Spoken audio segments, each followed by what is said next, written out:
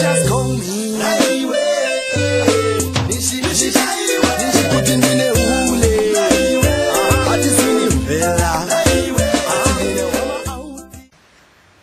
My full names are Chanda Isaac, and I'm the Executive Director for the Ndola Resource Centre, a training organization that empowers youths and women with relevant skills that are vital to their positive development.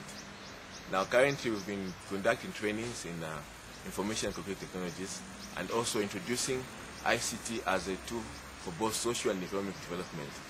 So we therefore address the various constraints, challenges that are affected by the women and the youth with the integration of ICT.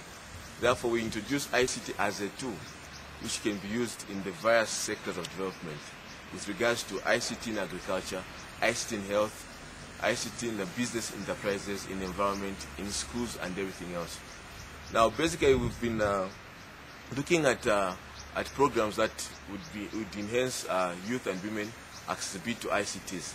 Therefore, to start with, we've been running a couple of programs with the Provincial Youth Office that is to do with building capacity in provincial youth leaders, district youth leaders, and the various leaders within schools. Now, the Ndola Resource Centre sits as the chairman for the provincial task team.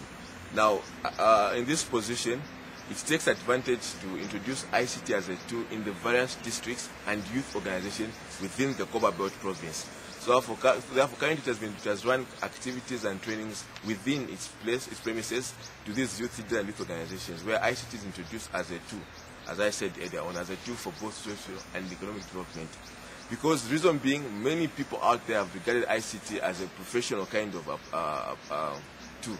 But therefore, we are there to introduce it as a tool whereby every person, regardless of their career, professional background, should use it to enhance and accelerate their area of work with its integration. So basically, this is what the Ndola Resource Centre does and its establishment. What did you just call me?